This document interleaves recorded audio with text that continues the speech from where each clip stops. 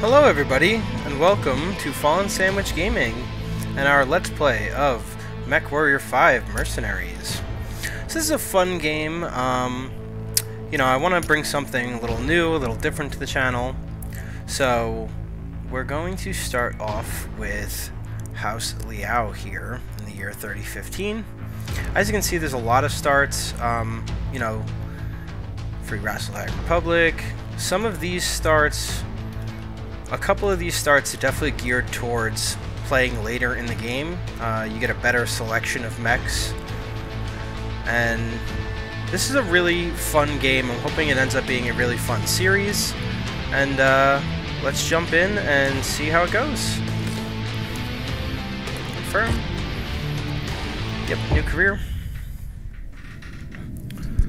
In 2108, humanity began colonizing the stars.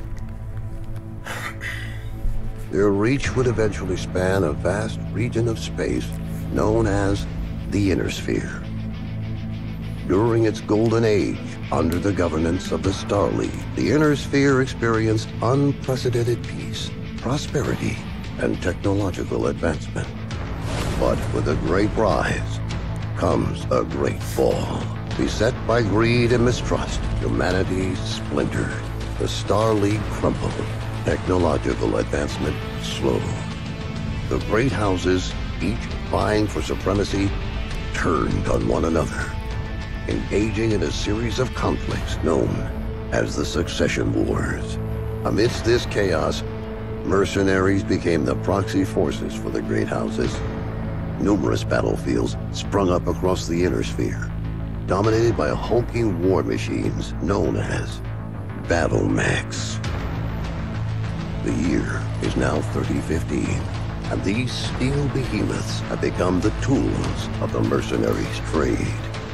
It's a lucrative time, yet one beset with perils of all kinds. Only the most skilled and brave among them will rise to become legend.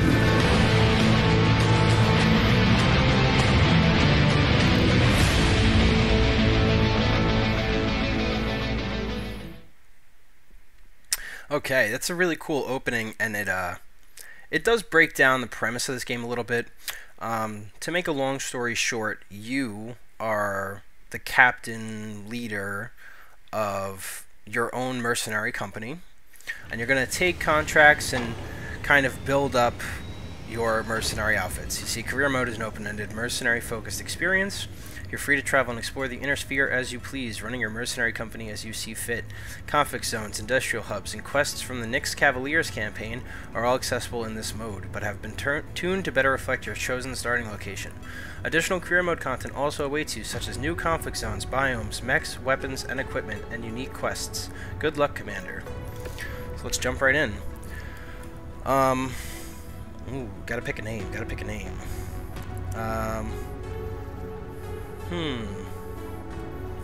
Cisco. Fallen's Sandwiches. There we are. Pick a little symbol here.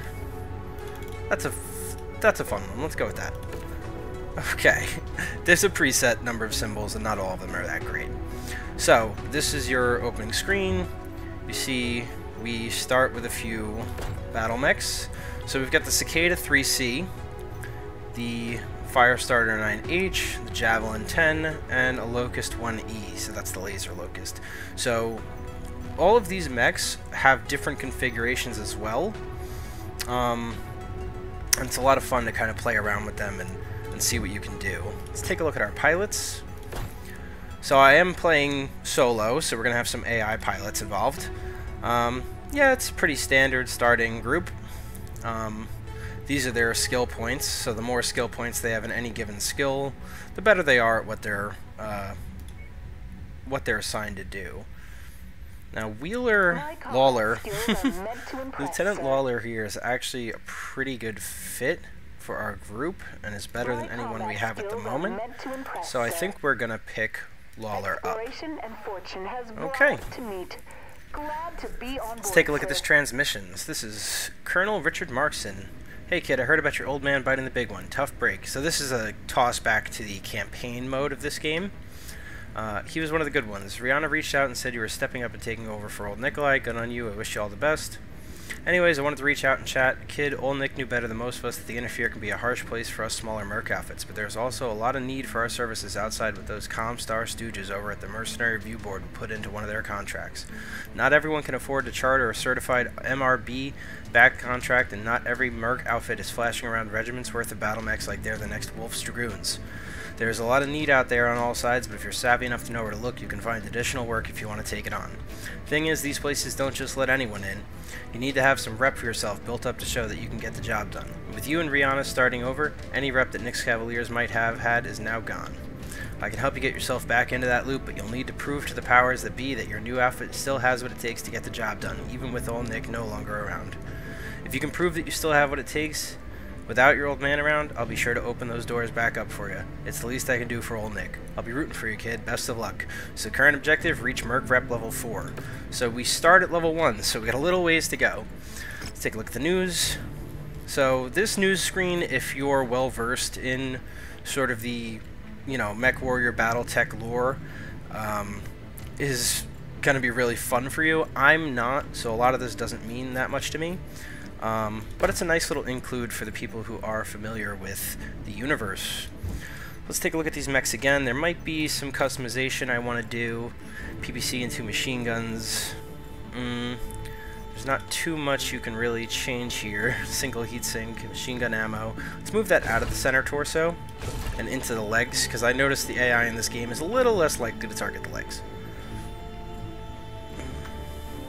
Okay. Pretty light on the armor with the cicada. Oh, cancel that. We're going to start that work. It's only $2 grand and it'll only take 4 days, so we can do that while we're in transit. Take a look at the loadout on the fire starter. So, these jump jets can go. Jump jets are fun, but not necessarily practical. Again, take that machine gun out of the right torso, because if you take enough torso damage, they're going to explode, and then that machine gun ammo is going to explode with it. So actually, how much? That's 5,200 rounds. That's probably fine. Some medium lasers. We've only got 2 heat sinks, so maybe we'll add in another one.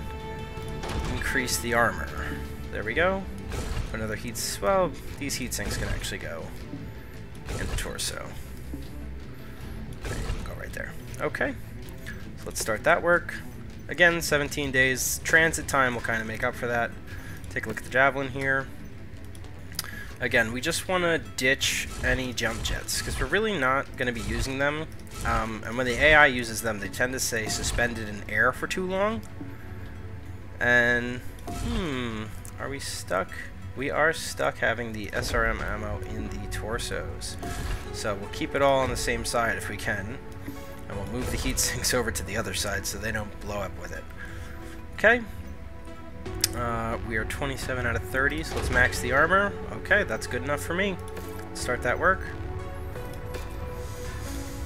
And take a look at the Locust here. So this is the Laser Locust. Yeah, this is probably what I would do with it. So we're going to leave the Laser Locust be. We're going to level out of the Locusts very quickly. So let's take a look at our star map. Excuse me. So, on our star map, there's 2 big things to take note of, and that is conflict zones. So you can see recommended reputation 2 to 4, so this might be a little beyond our capabilities. And industrial hubs. So in conflict zones, it's very expensive to maintain your machinery, but that's where you're going to get all your contracts. So when you take a certain amount of damage, you're going to want to bounce out to an industrial zone where you get a discount for doing repairs instead of taking a penalty. So let's see, this is 1 to 2, that's probably where we're going to start out. Alright, so let's see.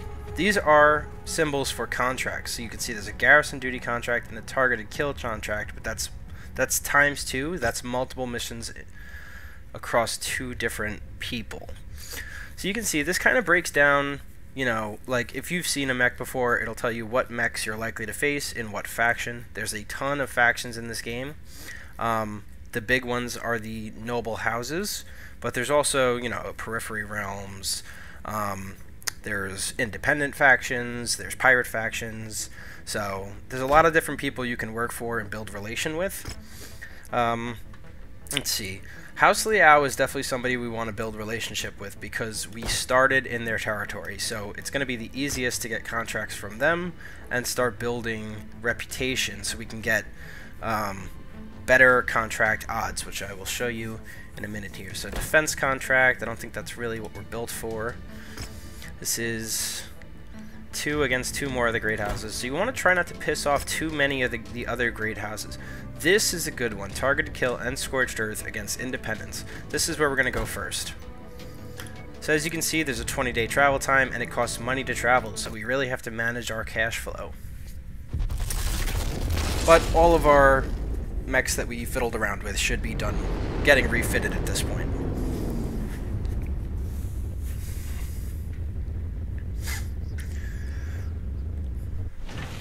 Alright, so now we have contracts. There's also, you know, an equipment page where you can buy things for your mechs, and there's a mech market here where you could buy new mechs. As you can see, here's another Cicada 3C, which is pretty cool, and an urban mech. Urban mechs are very common. You're going to see them everywhere in the early game, and honestly, even into the late game. Let's take a look at these contracts. So, as you can see, contracts are different randomly generated missions. Some are storyline missions, but most of these ones that are just out here are going to be randomly generated. So we're against Independence. This is ideal because we don't want to piss off the other noble houses too badly. So this gives you a little breakdown. Targeted kill means we're going to have to find and kill other mechs that they have on their hit list here. So we have reports targeters are traveling together. Targeted kills might be a little different than I might be thinking of assassinations here. But we've discovered the location of a key political rival on Borden 5. It would be beneficial if a neutral, unaffiliated third party did the dirty work for us and eliminated the target. Just try to keep a low profile. So, as you can see, we get negotiation points. Now, C-bills are our money. So, if I put a point in here, we go from, you know, 300,000 to 700,000. So, that's pretty big. And then we're probably also going to want to go 1 point into salvage shares. We also get a 25% bonus for hazard pay. So that's cool. Damage coverage is kind of like insurance on the damage your mechs takes. You have to pay for everything in this game, so it's important to kind of weigh those options. So let's see here. Now we did pick up a nice new pilot in Lieutenant Lawler here, so we're going to put her in the first position with the fire starter. Actually, the fire starter is mostly lasers, so who do we have that's good at lasers? Looks like Tori Liu, yeah, I don't want to butcher that name, has the highest potential with laser weaponry, so we're going to put Tori Liu in there. And then the Javelin is all missiles, so let's see if that fits Lawler's profile a little bit better. It does, so we're going to go Lawler in the Javelin, and then this is also all lasers, so let's see here. So Nikolai Ivanov, it looks like Dexter Fong is probably better for that. Actually, might have two related people here. Alright, so let's go ahead and start the mission. Well, hold on. Also, you have this deployed tonnage. As you can see, we're under tonnage. A lot of the time that's going to be concerning because that usually means they're going to have something heavier than we are. Okay, first mission. Let's see how it goes. Tracked our target to somewhere within this vicinity. So, let me just check these real quick. So we got PPC on 1 and machine guns on 2. Okay, I'm happy with that. Alright, let's go check it out. That bounty is as good as ours. So the benefits of being in a light mech is that we are pretty quick. So we can really tool along. You can see we're going 97 kilometers here. Almost everything is going to be in metric in these games. I'm not sure whether or not they originated in the UK, but that just seems to be the standard practice.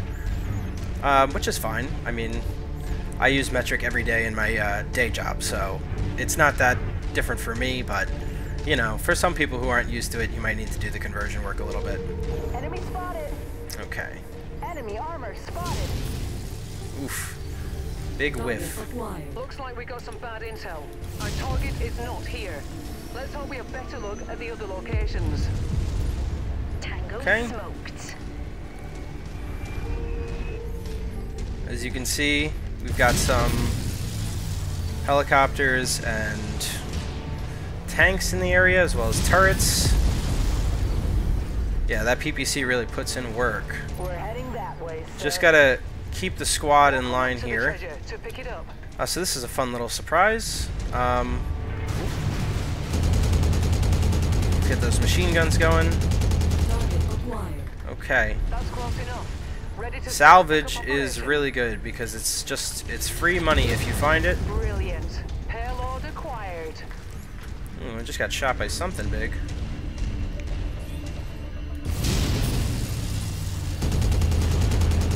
Yeah, this is a little out of range for those.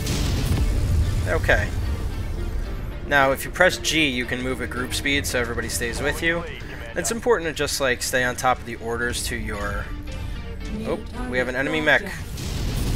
It's a blackjack. Okay, that could be dangerous. It's time to move up the combat speed.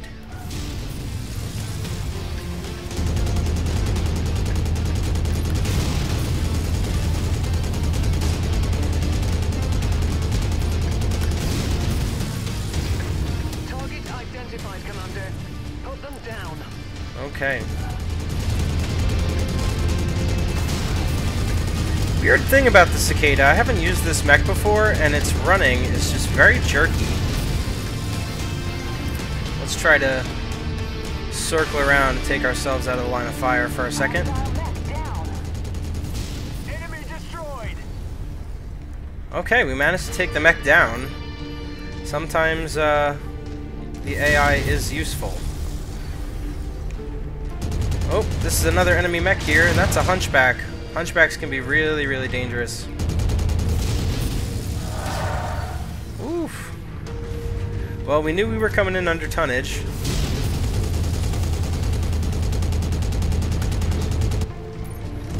This is a commando here.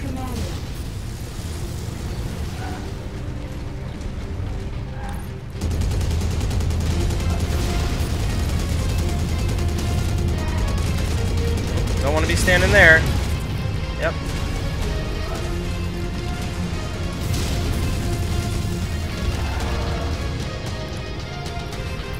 Okay.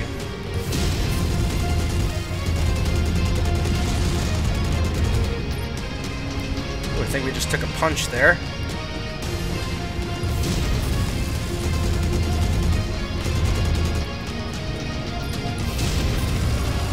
Gotta try to take that cannon out.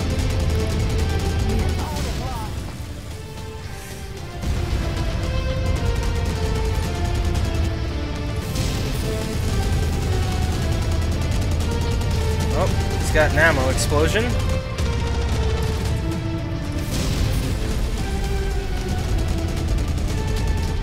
Alright, I think we almost got him down. Gotta be a little careful. As you can see in that bottom left corner, I've taken a lot of damage.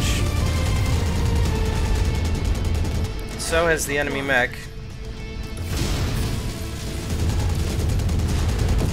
Got him. Good job. Got him. That bounty is ours. Farhad will break open a case of Timbiki when we Okay. get back to the ship. See that? That's the evac point. So now our mission's complete and it's time to get out of here. Oof. Luckily we outweighed that Locust, so even though running into him hurt us a good bit, it did not put us down. Let's try to bring our guys up. Okay, luckily we didn't lose any mechs. You know, it can be a little bit concerning coming into these jobs underweight, but whole squad made it out with, you know, manageable damage, hopefully. We'll have to see what the bill looks like, but I'm pretty proud of us on that first mission. I think we came out of it okay. Just missed out on being able to pick up a commando, but that's okay. Right now we're just going to load up on equipment. So we'll try to get the good stuff here. 2, 3. You know, I'm not really concerned about what I'm picking up. It's more that we'll take anything at this point. Okay, so pretty good. Yeah, as you can see, the Javelin got pretty beat up here. He probably was boxing a little bit with the Hunchback, so $79,000 worth of damage there, but we still made a pretty good profit. So now it might be pretty expensive to do these repairs. Let's take a look. Yeah, so 51,000. It's not too bad on the fire starter. The javelin though is almost 100 grand, and the locust. So it doesn't make sense to jump for these repairs.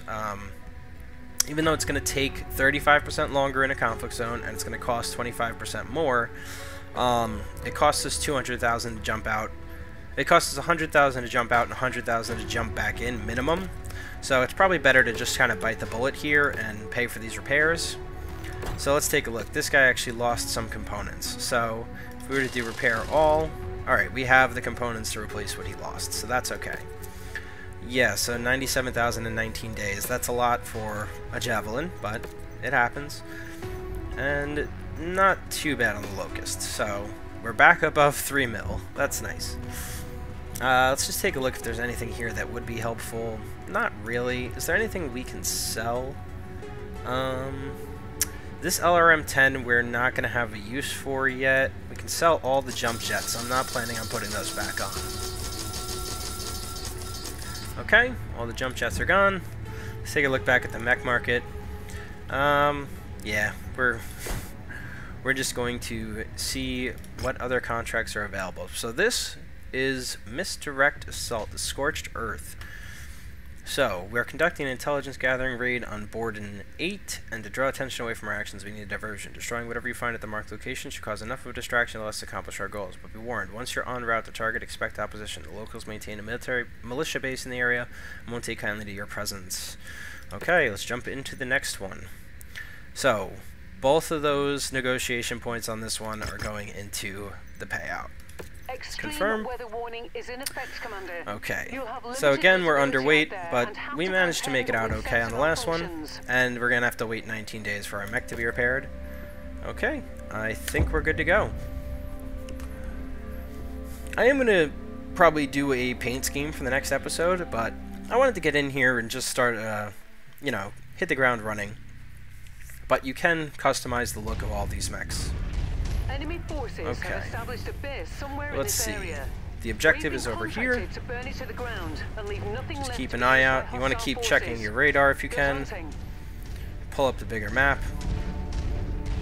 So I do think that first mission went well. I mean, we ran into a Hunchback and a Blackjack, both mechs that are kind of above our pay grade at this point, and we handled them. So it's definitely encouraging to know that we can take on those odds a little bit. Yeah, the Cicada, when it turns, it's just very wobbly. I guess because it moves so fast and it's very top-heavy, but I haven't piloted this mech in the past, and I can just tell that every time I turn, it swings, even when I only make a small adjustment. Positioning on you, Commander. Just make sure the group stays with me here. Oop, missed that shot. Okay. Ground armor spotted.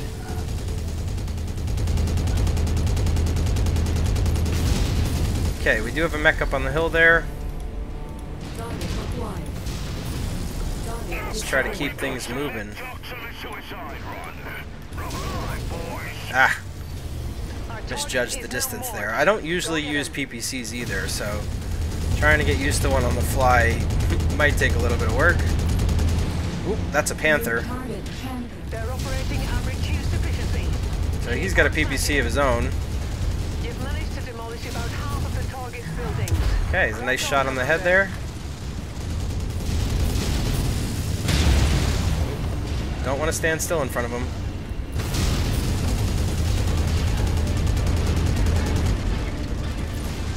Luckily, my team has gotten to work on destroying the objective while I keep this guy busy. Okay, that's his main weapon arm. No, it's not. We are going to try to take that weapon arm off, though. A Panther would have been nice to salvage, but we're doing okay with what we have right now. Alright, he's down. Enemy destroyed. Just a wee bit more, Commander. Oop, This he went complex is critical. on the verge of collapse. Gotta be careful with the jets too, when you knock, with the helicopters too, when you knock them out of the sky, they almost try to aim for you.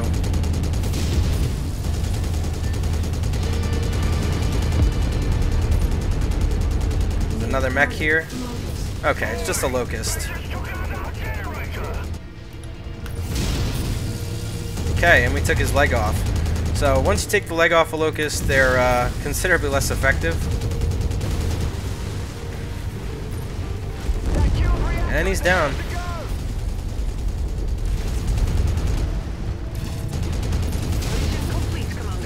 Alright, we did it. We did it. So let's head for that evac. You don't get anything extra for staying around in these missions. So get in, get out.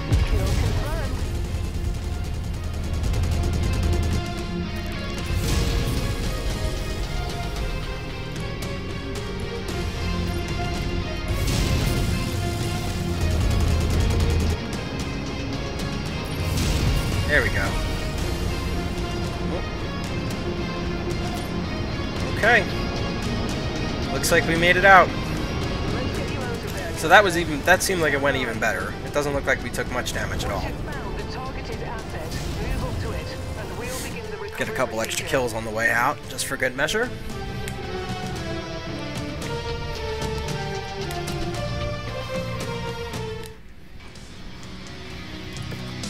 Okay. So, managed to get an AC-2. I don't have anything that can use that yet, but I'll take it.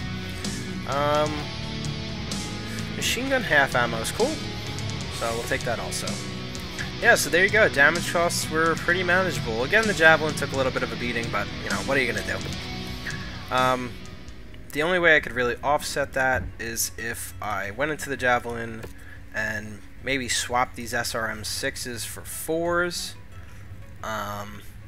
Because that would drop some weight and allow me to put some armor back on. That might be worth it. Let me see here. I mean, what's the armor? Oh, the armor is pretty much maxed on this guy as it is, so yeah, it's not going to make much of a difference. Okay, let's repair the locust. Yeah, we can just repair everything here. I don't think anyone took serious damage. And obviously my own mech is a little bit more expensive because it's I think it's classed as a medium mech. Alright, get back to the star map. So, actually, when we go back into home, there is one more contract here for the Independence against the Periphery Realms.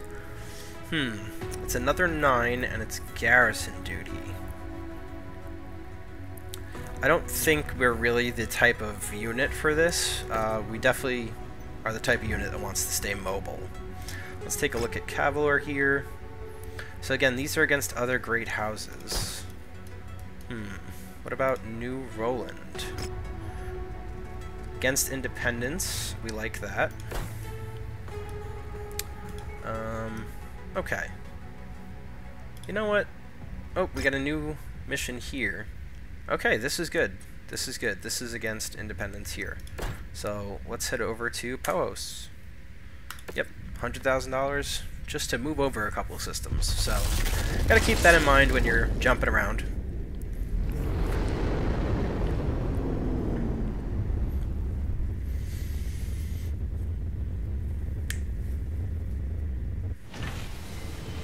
Okay, let's take a look at the black market here.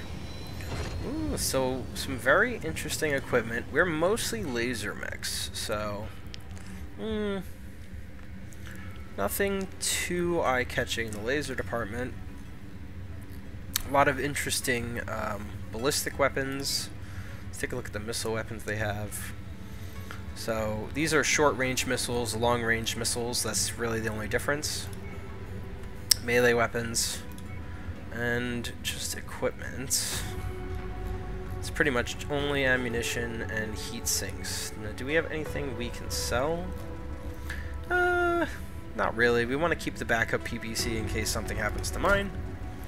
Okay, so let's take a look at our contracts here. So we've got refuge or rubble against House Liao. We have the top rung against House Liao. We have a defense mission. So, defense mission, again, not really this mech company's style. We do have a couple more locusts here, but I think we're going to skip that. We are going to take this House Liao defense contract, and we are just going to go for the money again. So we're going to confirm that. And we are going to do this mission to kick off next episode. So thank you so much for joining me here today in episode 1 of our MechWarrior 5 Mercenaries Let's Play.